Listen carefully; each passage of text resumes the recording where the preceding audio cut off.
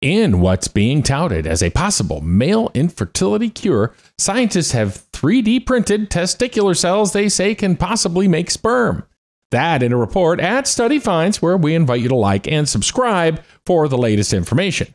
Researchers from the University of British Columbia say these new cells show promising early signs of being able to produce sperm, giving men back their ability to father children.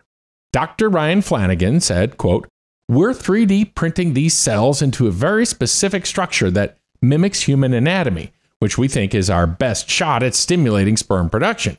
If successful, this could open the door to new fertility treatments for couples who currently have no other options." Unquote. In men, tiny tubes called seminiferous tubules produce sperm within the testicles. However, men with the most severe form of male infertility have poor sperm production within the tubules.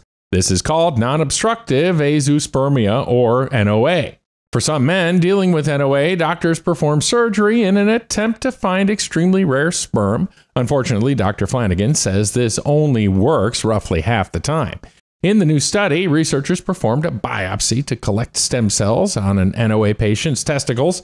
Study authors then grew these cells and 3D printed them into a hollow tubular structure resembling the seminiferous tubules. Results show that these cells survive for 12 days after printing, but that's just the tip of the fertility iceberg. Study authors found that they started to mature into specialized cells, which play a role in sperm production. They also show significant improvement in spermatogonial stem cell maintenance, which is a key sign of testicular cells' ability to make sperm. By exposing them to different nutrients and growth factors, they hope to fine-tune the structure of these tubes to better carry out cell-to-cell interactions.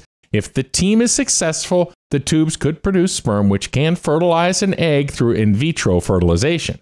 Check out more detail in the link in the description below on this and other studies at studyfinds.com.